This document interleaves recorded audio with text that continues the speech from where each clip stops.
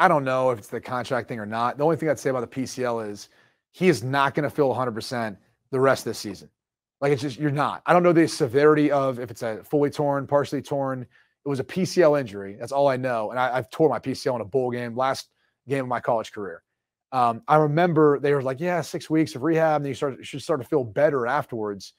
It still didn't feel good. And you kind of just eventually strengthen it, do some rehab stuff, but you just kind of adapt to how it feels.